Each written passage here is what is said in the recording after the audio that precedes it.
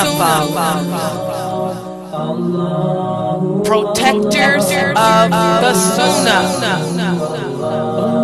Sunnahfollowers, protectors of the Sunnah.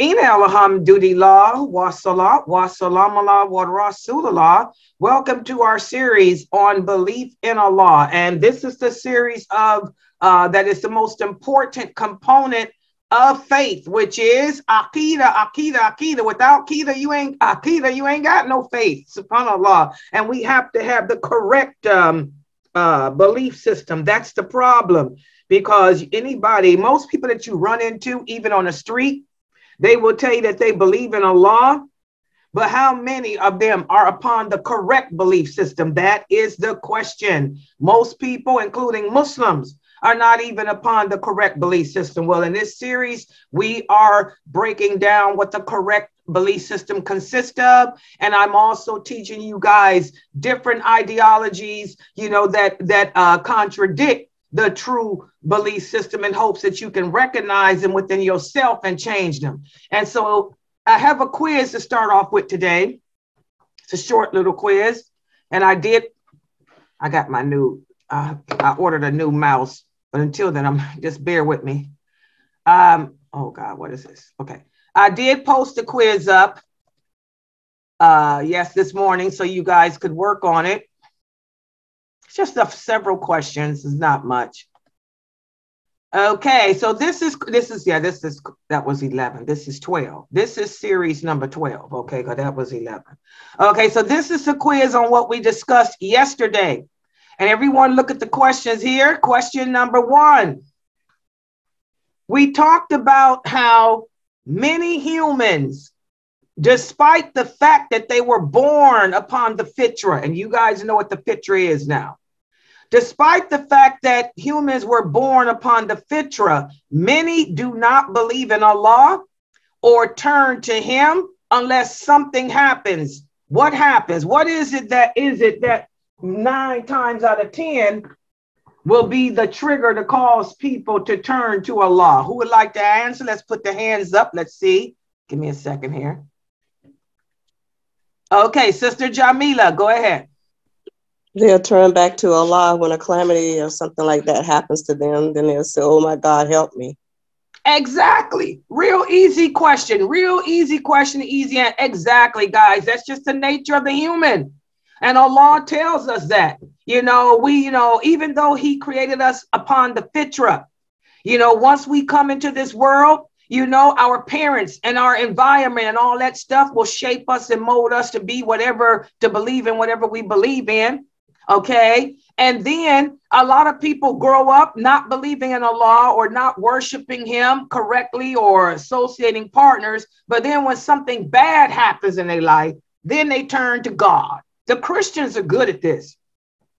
They don't go to church. They fornicate, adulterate, drink, party, get high, and then let them get told that they got cancer. I have to go to mass.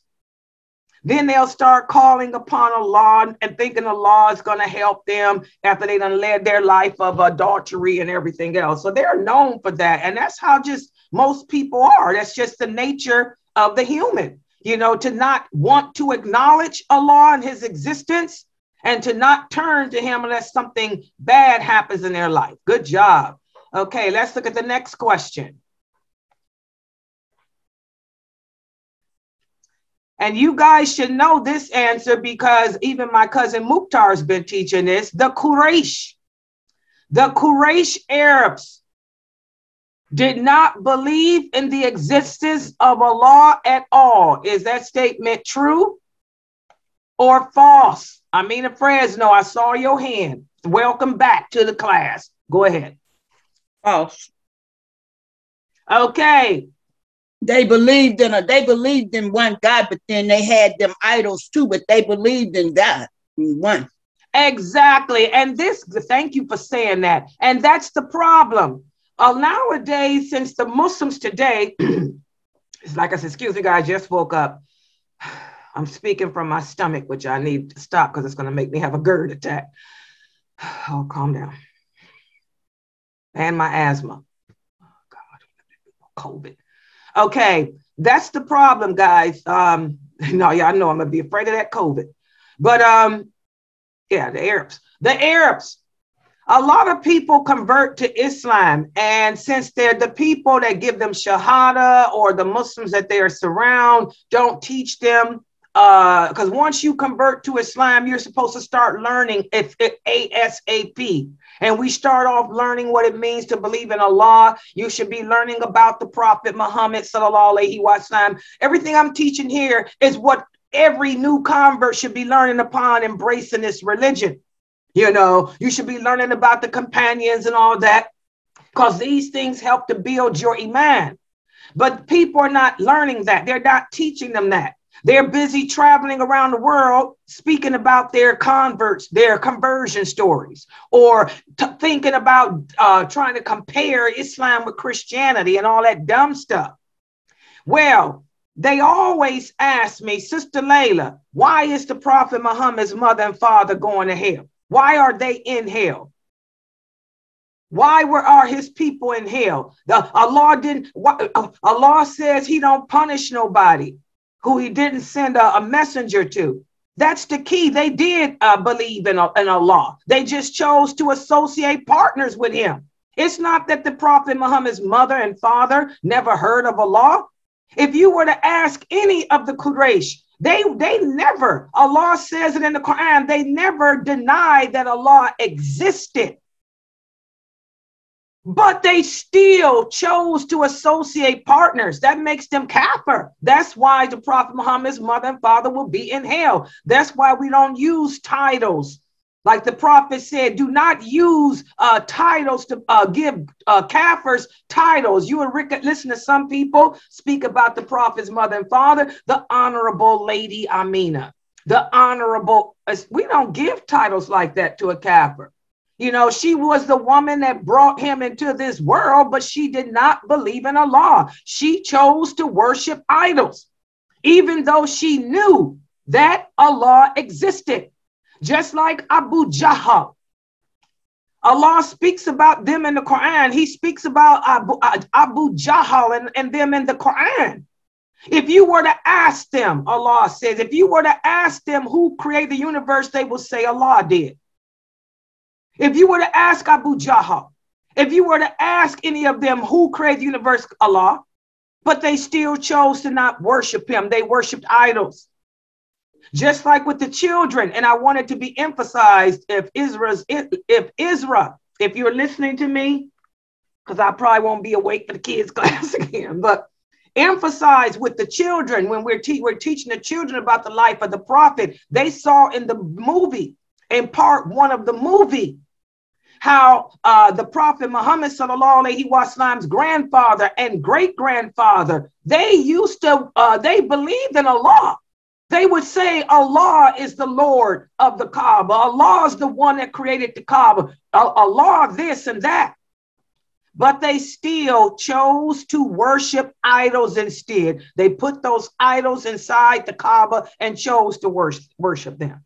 So it's not that they didn't believe in the existence of Allah. They didn't think him worthy enough of worship. Y'all understand that? And Allah mentions that in many verses of the Quran. So, and that's what people like, well, yeah, that's a kafir. Yeah, they knew of Allah's existence. They were the descendants of Ismail. You know, they were the descendants of Prophet Ismail. They knew all about the story of Ismail. They knew all about the story of Abraham. That's why the Kaaba was so sacred to the Quraysh. They knew that Allah existed, but they still rejected him. Just like a lot of people today, Muslims today, you say you believe in Allah, but you reject him by denying his decree. You reject him by loving your husbands and your wives and your children more than you do him. Okay? By loving money and the life of this world more than him. The same way people are today. People never change. It's the same thing. That's why the Quran never gets old. Okay. So good job on that answer. Yes, the Quraysh, they did know that Allah existed, but did they believe in him and worship him alone? No. So they knew Allah existed. Allah says that in the Quran. If you were to ask them who created the Kaaba, who created the universe, they will say Allah, but they still don't believe in me. Okay. Good job. Let's look at the next question.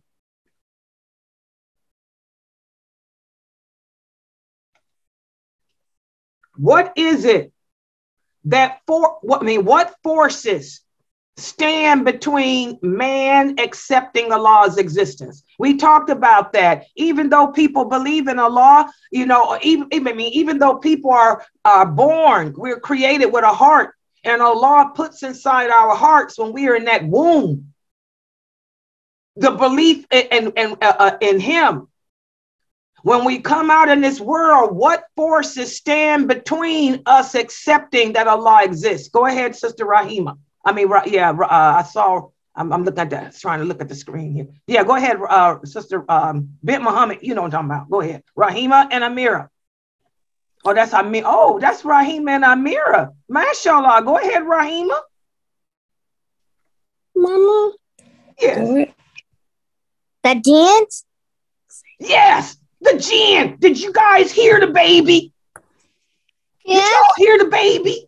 Yes. Oh my God. Is that the 2-year-old? Yes. Oh, y'all hear the 2-year-old. Now do y'all understand that hadith? Whereas the Prophet sallallahu alaihi wasallam, to illustrate to the companions, the Prophet sallallahu alaihi wasallam illustrated to the companions how the fitra works.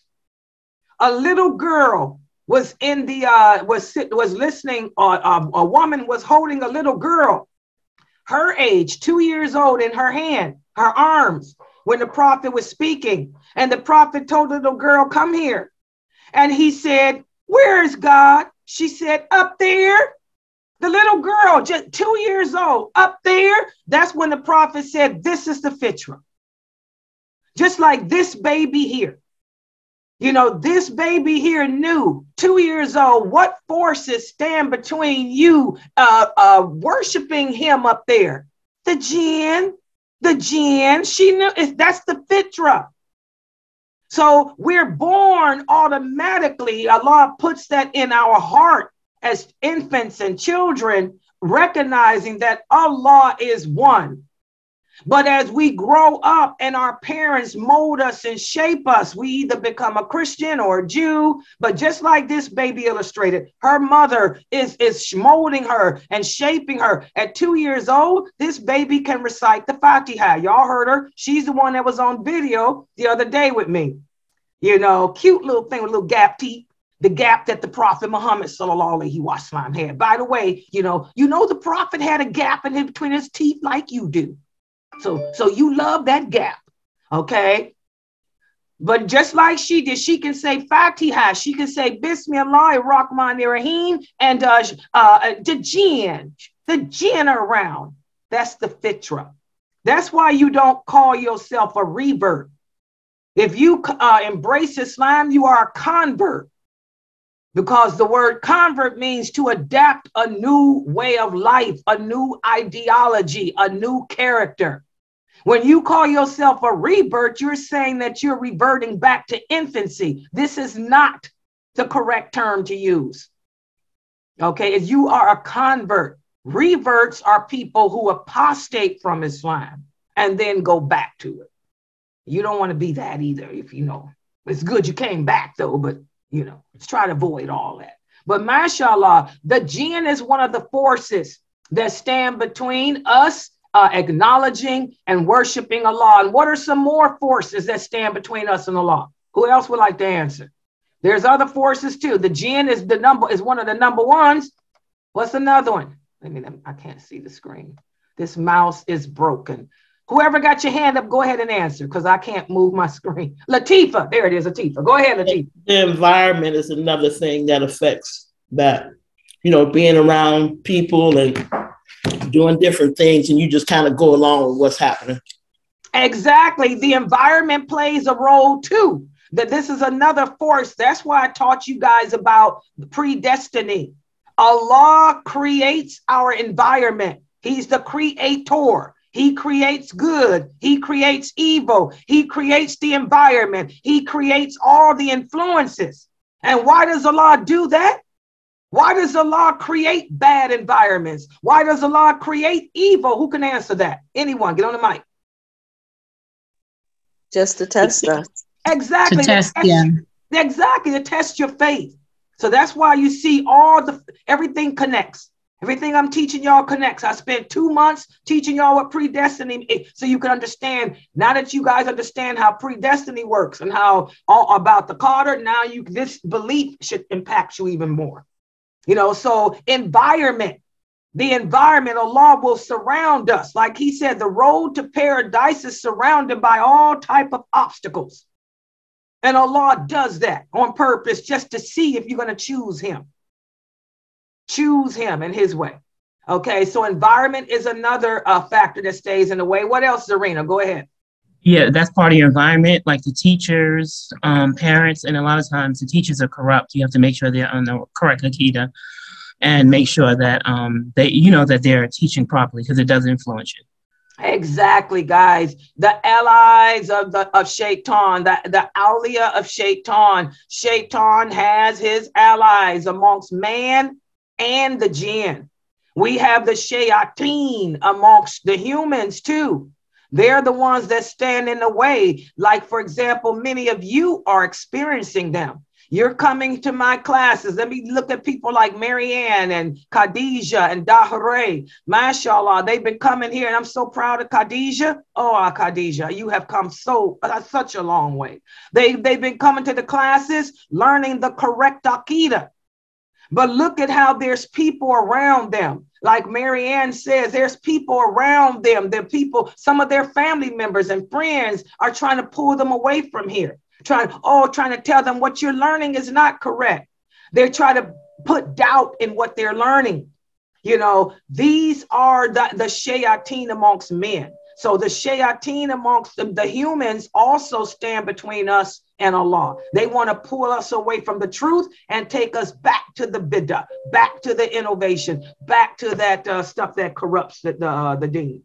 Yes, go ahead, Sister Nisa. What's another factor? Another factor is Allah created us with a criminal nature, so our own selves can get in the way.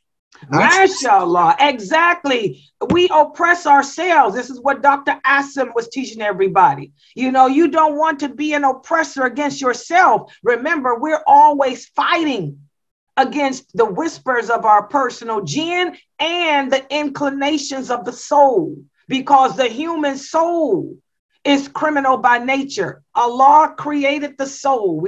You're learning that in my resurrection class. Allah created the soul. The soul is attracted to the things that are bad for it. The soul is attracted to drugs. The soul is attracted to sex. The soul is attracted to all those things that are harmful.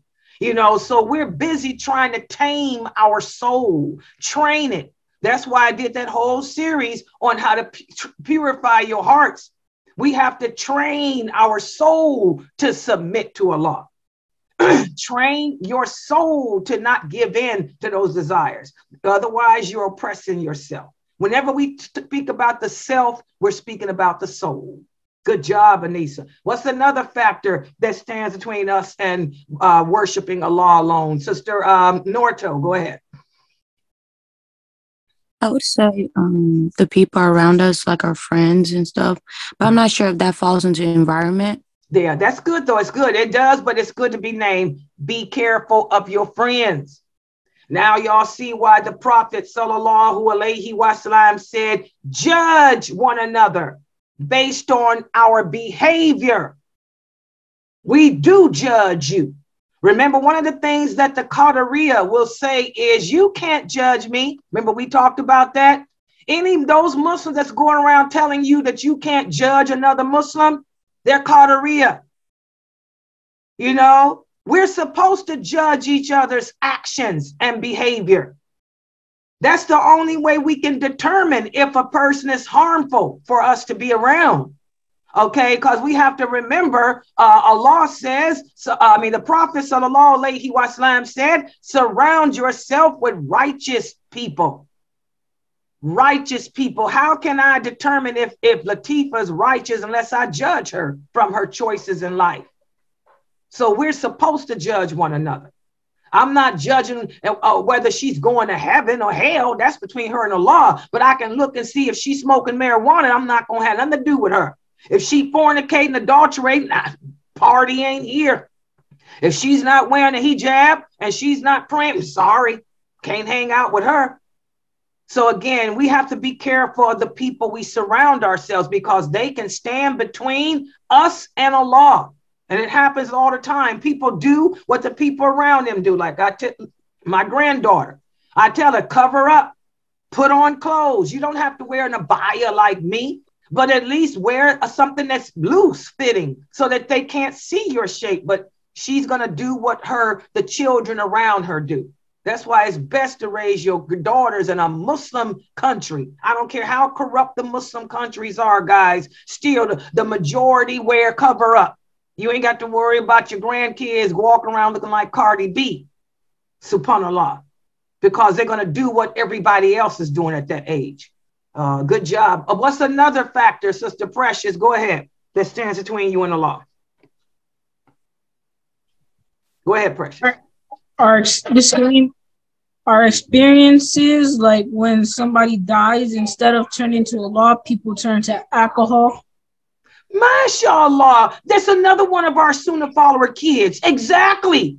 Just like the baby, the 2-year-old said, the jinn stand in the way. Like he said, people that's doing drugs and all that crap, alcohol. That stuff can stand between us and Allah. So we have to be careful, guys, of who we surround ourselves with and what type of environment we choose. We have to be careful of the environment that we choose, to put our children in. Because if you're raising your children in a bad environment, then what's going to happen? They're going to succumb to that environment. Excuse me, Sister Layla. I know I normally don't butt in on your classes with the adults, but the children are here. And I'd just like to share, Sister Layla. One day, I was sitting outside Amina Fresno's house. She lives in a good neighborhood. But I heard her talking on the phone to somebody else. So I said, I'm going to find my way over to that person's house just to see who they were. And when I went over there, it wasn't in a good area, Sister Layla. There was another cat walking, and he stopped, and I saw him start licking something out the ground. I said, what that dude's licking up with his tongue? Went over there, he was licking up some alcohol. Yeah, somebody had dropped a beer can on the ground, and that cat was licking up the beer. I said, this ain't the part of town I need to be on. I know Amina Fresno was trying to sell some of those cobblers, and she don't care where them people come from. But I know I got to mind my own business. I can't go around trying to spy on her like that, because I was in a bad place. The cats over there, they drink beer. So environment is real important. Thank you for allowing me to share. By the way, is that Lady Fresno around? Tell her I'm still got my eye on her. That cat just has to just pop up. I'm sorry for the adults, but, Mr. Cat likes to come in here whenever he hears the children. But he brought a good point. You see what happened when you leave your faith-filled environment. That's when the forces against us really attacked us. Now, he spends most of his time outside Amina Fresno's house She's in a good Islamic neighborhood because guess who lives across the street from her? Precious. So he left his good Islamic environment, being nosy, and went to another environment that had alcohol. So he brought a real good point up, guys. Whenever we leave our faith-filled environment and go to an environment that is not filled with that faith, that's when the forces against us become even more severe. That's when the forces come at us. Now, if he was weak in his faith, he could have went over there and started lapping up that beer off the ground too, just to see what it tastes like. But he chose to go back home. Thank you for sharing, Mr. Cat. Yeah, what's another influence that stands between us and Allah? Go ahead, Amina Fresno. The parents. The parents is the one that determined what the child gonna be. He on the fitra, but they behind to turn him off the fitra.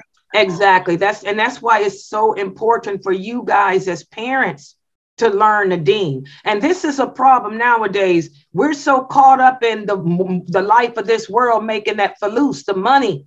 Nowadays, it takes two incomes here in America. So the women are working, the men are working, the children are home by themselves, being raised by the television, YouTube. That's what happened to my granddaughter. My daughter was working as a nurse after she divorced her husband, because her husband used to be home with the kids. Okay, and the kids, that's when Jayla and them, they were only kids. They wore hijabs and stuff then at the age of 10, 11, 12, 13. But then when my daughter got divorced, and working as a nurse, she left the kids at home by themselves.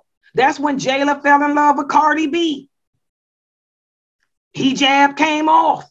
Cardi B clothes came on. So again, a lot of times, guys, the parents, as we're out making that money, we have to remember that the children still should be the priority. You don't want to leave the children alone to the forces of Shaitan. You have to still educate yourself of the religion and then in turn go home and teach it to your kids. Otherwise, they're going to grow up to be Cardi B.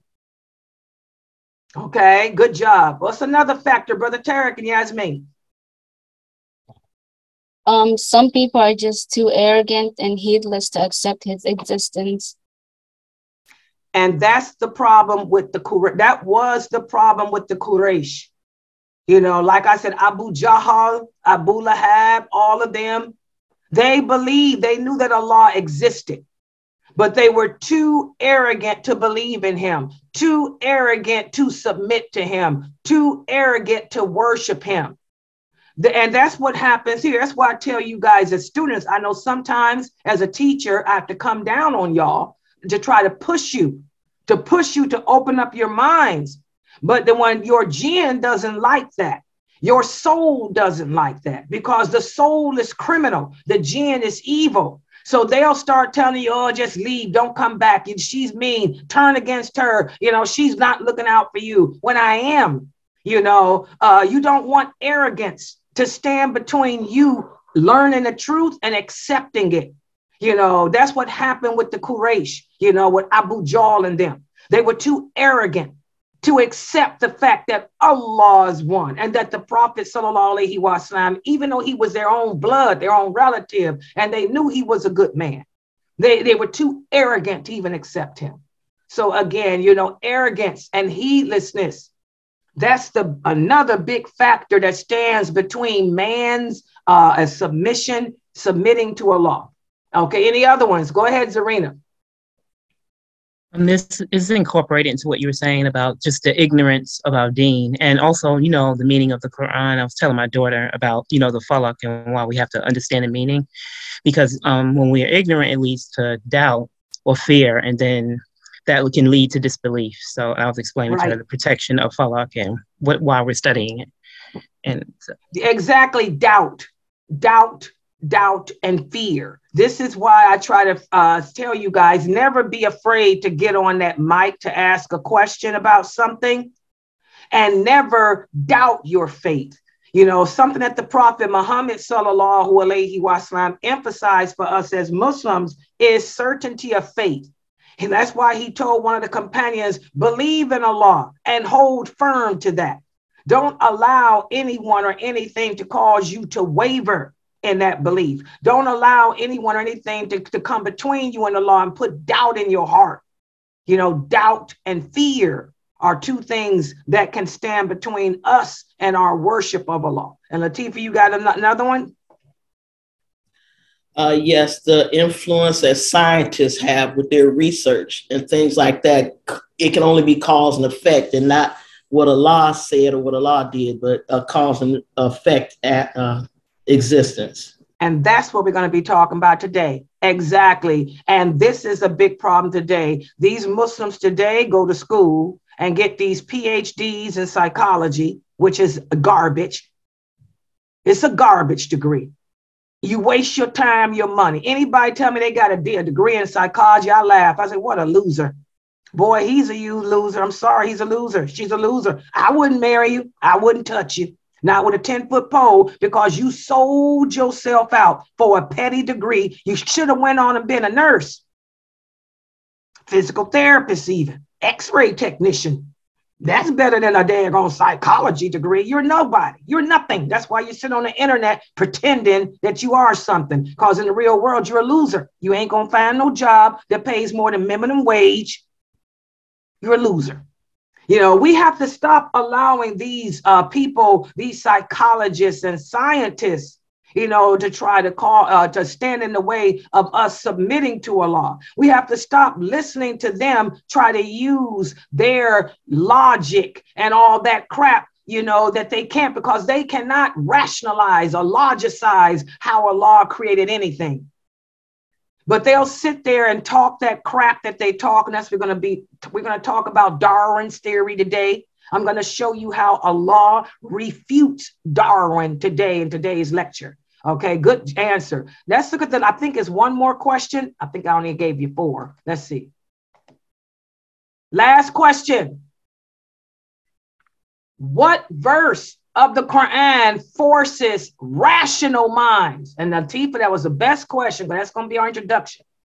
What verse of the Quran forces rational minds to accept that Allah does indeed exist? For those psychologists and philosophers and all that crap that think they can use logic and rationalize things, there's 2 verses, or really it's more than 2. But what verses did we go over yesterday that will force them to stop all their filibustering and just accept the fact that Allah does indeed exist? We talked about 2 of those verses yesterday. Let's see, Sister Shamsa, go ahead. The verse that says, were they created by nothing or did they create themselves? MashaAllah. That's one of the verses right there. You know, you want to sit there and rationalize, you know, how Allah, you know, does Allah exist? Does God exist? Did you create yourself? That shuts them down right there. Any other verses? Go ahead, Sister Sharmila. MashaAllah. Good job, Shams. I love you. Welcome back. Sharmila, go ahead. It's my best student. Yeah. She's one of my best students. Go ahead, Sharmila. Any other verses? Can you, her mic, your mic? Let me see if I can help her with her mic. Hold on. There you go. Can you do it now, Sharmila? Yeah, the Qul huwa Allahu ahad. Right there. That one verse, and that Dr. Assam, look how it took Dr. Assam a month just explaining Qul huwa Allahu ahad. Allah is one. You know. And the next one is Ayatul Kursi too. Ayat Kursi to it. That's another verse. It speaks of the throne, how Allah is the Lord of the throne. Okay, that verse there too. The prophet would use those 2 verses, you know, to cause those Qadariya back in his time, you know, who want to try to rationalize the existence of Allah. You know, we don't need to hear all that science and crap. You know, are you the Lord of the throne? Are you one? Can you say be and it become? If you are a creator, create a seed. Just make a grain, a seed. Good job. Any other verses? Anyone else? Good job. Good answers. And there's, my computer. There's other verses too, but those are the ones we spoke about. You know, yeah, Nisa, go ahead. Go ahead. And Allah says in the Quran, who has created the heavens and the earth? Can you create that? We tell the science, you know, you can cut like Darwin. Darwin tries to rationalize, that's what we're going to talk about today, how the universe was created. And this is all garbage. This is you and your logic, your assumptions. Can you prove any of that? Can you go and recreate it? You know, so again, this is how how Allah teaches us to shut these people down who try to rationalize and logicize, you know, his existence. And mashallah, yes, exactly. As Sakina said, you exist and you cannot deny this. That one verse right there says it all. You exist, don't you? Well, since you exist, that proves that Allah created you and Allah exists because you didn't have to be here. You didn't make yourself come into existence. You know, so let me put the PowerPoint up. Mashallah, you all did very good on this quiz. And it just shows me that you have been listening and paying attention to class, and I'm proud of you. Let me put the PowerPoint up for today's lecture, because today we're going to speak about what Latifa introduced us with, these theories of the scientists. Okay, hold on here. Let me move my slide. Okay, so this is session, is this 12, y'all, or 11? I'll figure it out. This is 12. Yeah, remind me to change it, okay, but before I upload this video. Okay, this is session 12. Today we're going to speak about theories that try to define the creation and how Allah refutes all these theories. And this is also shows the miracle of the Quran. It also shows how Allah exists because Allah refuted Darwin and his theories. And he refuted all these theories before they were even born. You know, Allah shot Darwin down in that Quran. Okay, and this was before Darwin was even born, because Allah knew that Darwin would come along with all these theories of creation. Well, listen to how Allah refuted him, okay? And there's a lot of unbelievers that say that nature is the creator. You ask people, well, who created the universe? Who created the world? Who created you? Who created me? They say nature, Mother Nature. Well, how do we refute this? We refute them by saying, what do you mean nature? Are you speaking about the essence of things? Or do you mean the laws that govern and control the universe? Or do you mean other forces beyond the universe that created and brought it into existence? And if they say that by nature, they mean the universe itself, then we do not need to bother refuting them, because the falseness of this view is obvious.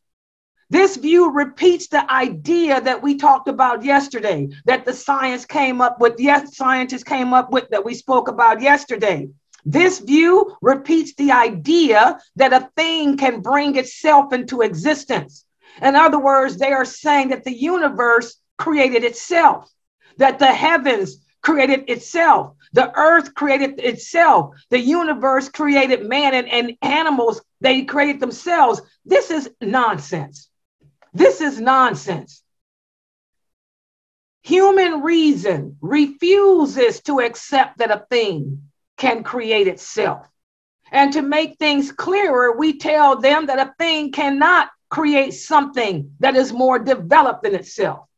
So how can nature create something that's more developed than it? Subhanallah. So that's how we refute these people who believe that the creator of the universe and of man and animals is nature itself. And then we get to these people. Over this time, the course of time, observation of the appearance of maggots in the excrement of humans and animals, along with the formation of bacteria that comes from food. This has led some of these scientists to say that living beings are generated by nature. Okay. But again, Allah exposed the falsehood of this theory in the Quran. And we have the famous French scientist Pasteur. This man proved, and even though he was a kafir, Allah gives knowledge to whoever he wants to give it to. So when these people were going around saying that life is generated by nature, the French scientist Pasteur, he proved that these maggots and the bacteria referred to did not generate themselves from nature, but their origins lay in something even smaller that we couldn't even see with the naked eye. And then he gave evidence which convinced other scientists that what he said was true. He took some food and sealed it away from the open air and killed the bacteria by boiling it. And no new bacteria formed in the food, and it did not rotten. So thus, the food canning industry was formulated as a result of what this scientist proved. So again, so for those scientists who believe that living beings were generated by nature due to the appearance of maggots and bacteria, Allah caused knowledge to be revealed from him to this scientist that disproved that. Okay. And here we get to the people of Darwin and them. They suggest that nature is the laws which govern the universe. Well, this is the view of those who claim to have knowledge and who believe that nature is the creator. And by the way, we do have some people who call themselves Muslims who believe this. These are your, they follow the Islamic scholastic theology view. You know, they say that the nature is the creator too. They say this universe is running according to certain laws, which regulate its affairs down to the last detail. They say that the events that happen in this world happen according to these laws, that it's like a clock which runs accurately and precisely for a long time and until it runs, you know, and it runs by itself without a controller. But these people are not answering the question, who created the universe? Instead, they tell us about the way in which the universe operates, and they tell us how these laws affect things. But what we want to know is who created the universe and who created the laws that you claim govern it. And of course, they can't give no answers. They can't give answers to that. And there's a group of Qadariyah that operate off of that. Okay. And then for those who say that nature is a force which created the universe and that it is a living, hearing, seeing, powerful force, we tell them this is true, but your mistake is that you're calling the force nature. The force is Allah. The force is Allah. The force is Allah. He is the one, you know, that's causing everything to exist. And those who attribute creation to nature, they have predecessors who said something very similar, even during the time of the Prophet sallallahu alaihi wasallam. And of course, they were the Dahriya, the atheists, and they attributed everything to time, a dahr, time. And Allah put a surah in the Quran about time in there. They say that because the children grow up into adults, and because adults grow up into old men, and because old men die as time goes by and night and day alternate, they attribute life and death to time. And these people existed during the time of the Prophet sallallahu alaihi wasallam. This is another Qadariya group. Okay. And Allah refuted them in the Quran, you know, with that surah about time. Listen to what Allah says in the interpretation of the meaning. And they say, there is nothing but our life in this world, and we die and we live, and nothing destroys us except time. but they have no knowledge of it. They only conjecture. So Allah addresses them in the Quran too. And so that shows that these theories, these thoughts about creation existed even in the time of the Prophet Sallallahu Alaihi Wasallam. And Allah knocked them out one by one, one by one. So the people who attribute events to time and the people who attribute them to nature, both of them are misguided. And believe it or not, there are different sets of Qadariya today, of Muslims today, who still believe in this crap, even though Allah refuted them. And now that brings us to Darwin. I was listening on a social platform yesterday. I was in a group with my brother Isa. And there were a lot of Arabic Muslims in there, of course, the PhD psychologists. When I say PhD psychologists, I don't mean nothing. Y'all know that. They're these losers, the losers. And I was surprised to hear how many of them referred to Darwin's theories. And I remember telling my brother Isa, I said, my God, these Arabs are lost, man. You know, what are they doing referring to this Kafir man's theories when Allah shot him down in the Quran? And I told my brother Isa, ain't no need in you sitting in here even debating with these idiots. These people are idiots. And the sad thing is they try to use the language of the Quran as I told my brother Isa, these people are crazy. But to this day, these are Arab Muslims with these PhDs in psychology and philosophy. You know, they refer to Darwin's theory a lot. Well, let's talk about it. Darwin's theory.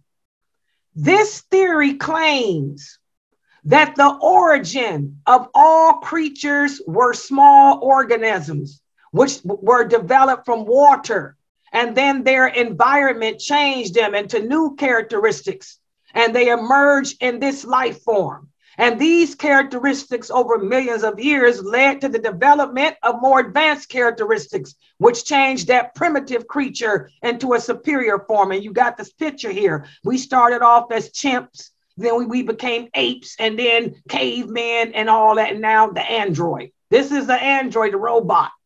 Okay. This is the Darwin theory. Okay. Also, this theory is based on what was noted during excavations that were carried out during Darwin's time. They would go and dig up the earth and look at the remains of people. And so he based on how people evolved or changed over the centuries, you know, that this is where he got his theory from. Okay. And it was also based on what was known in his time, about the resemblance of the embryos of different animals at the early stages of development, how they all look like the little tadpole and all that stuff. He based his theory on that, how most things look like the little tadpoles, the embryos of the living beings and the embryos of the ocean. You know, so this is the Darwin theory, that we evolved over time, you know, from the chimp all the way to the robot of today. Well, how does Allah refute him? Allah refutes Darwin so much in the Quran. Darwin says that there is a law that works in extermination and extinction of living beings so that only the fittest survive. You know, Darwin was the one that coined survival of the fittest. And this is what they were debating in this group that I was in yesterday, the survival of the fittest. And he says that the most fit are the ones that pass on their characteristics until the strong characteristics combine to form a new species. Okay, this is the Darwin law. And can you believe Muslims are still ascribing to this today? Now, there is indeed a law which works to the annihilation of all living beings, strong and weak alike. And y'all know what that law is. It's called death. Hello. So he's right.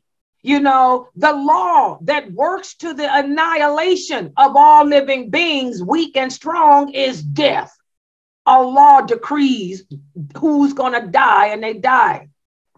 But there is also a parallel law whereby there is cooperation between living beings and their environment, which we talked about, because Allah created life, and he also created the means to sustain our life.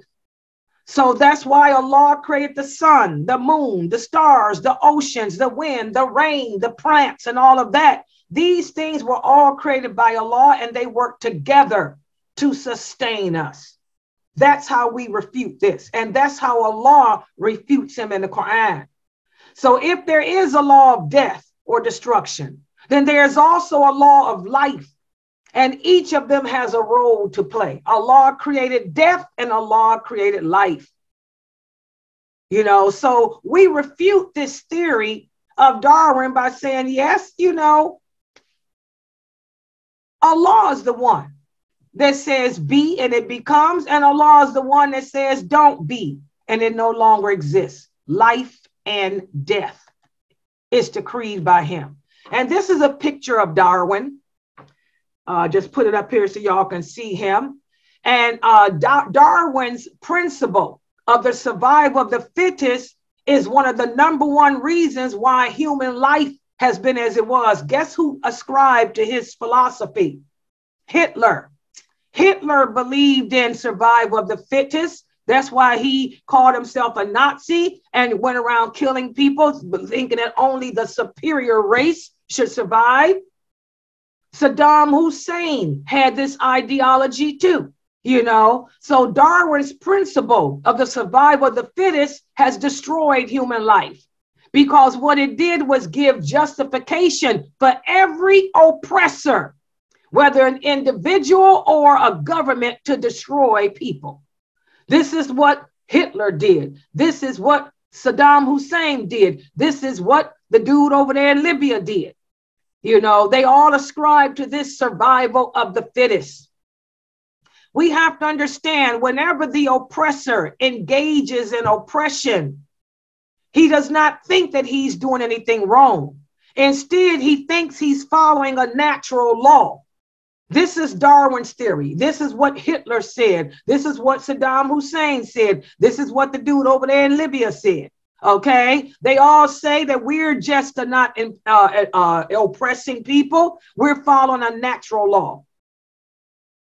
And in regard to Darwin's theory of natural selection, the tendency to mate with stronger individuals to eliminate the weaker ones, this is garbage too. So all of Darwin's theories, you know, are ludicrous. But believe it or not, even though his theories are ludicrous and his theories are refuted by Allah in the Quran, there are people today, including Muslims, who ascribe to this survival of the fittest and natural selection. Only marry those who are most strong. This is why they won't marry outside the family. We're going to keep the blood pure. Marry your cousins and keep it pure, and don't marry outside your race to keep it the same and pure. This is garbage. Okay, this is Darwin's theory, and Allah refutes him. And that's how he looked. I wanted to put that picture there so y'all can see. Y'all see, you learn about him in school. He's garbage. Okay? When the Quran speaks about the realities of past eternity, of the past, people must listen and pay heed. And listen to how Allah refutes Darwin. Allah says in the Quran, in the interpretation, the meaning, Allah knows, but you don't know. All you have is theories. Also, Allah says, in the interpretation of the meaning, should not he who has created know the truth? And he, Allah, is the most kind and courteous to his slaves and aware of all things. He's not oppressing people, killing people, replacing people.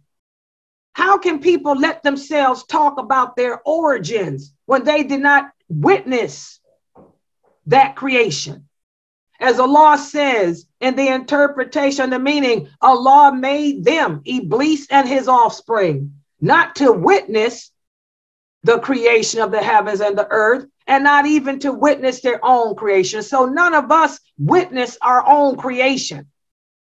So how can we sit around a person like Darwin and theorize as to how it existed? And this is the danger of philosophy. This is the dangers of these type of sciences. And I know a lot of people are angry at me for speaking against this. You know, that's probably why some people ain't been doing their stuff here like they supposed to, because they don't like me to talk about this, but it's the truth. You know, it's philosophy, psychology, those type of ologies, throw them in the toilet, flush them. It's garbage. It's carteria. It's garbage. It questions Allah. Like Imam Shafi said, people who ascribe to this type of science need to be dragged by their faces and beaten publicly, because this type of science questions Allah, questions him as a creator. It causes you to question your existence, your purpose in life. It teaches you to think you are superior than others, or even too weak to not even be worth living. You know, this type of ology needs to be banned from Muslims, okay, who call themselves people who believe in Allah. So I don't care how angry people get about me speaking against this. I'm speaking the truth. I'm carrying the banner that the companions had, that the four imams had, that Ibn Taymiyyah had. I'm carrying it forward. Take that psychology, philosophy, and shove it in the toilet with Darwin. Okay. All right. So I'm going to stop right here for today. So that also shows the miracle of the Quran, guys. A lot of the scientists, as Dr. Asim would tell you, have converted to Islam when they read the Quran, because they see Allah refuting Darwin and his theories. They see Allah showing how sick Hitler and these other men were even before they were born. And they say, oh my God, some of the scientists say Allah is Allah, and they convert to Islam. Or you have real scientists like Dr. Asim. He's a scientist, but he's not he'll tell you, he ain't into that psychology. He has a PhD in food science, you know, food science, like the French Pasteur had. And like he said, when you look at read the Quran, it instills a person like his faith. It lets him know without any question that Allah is one. You know, so I'm going to stop right here for today. Tomorrow, what I'm going to do is quiz you on this.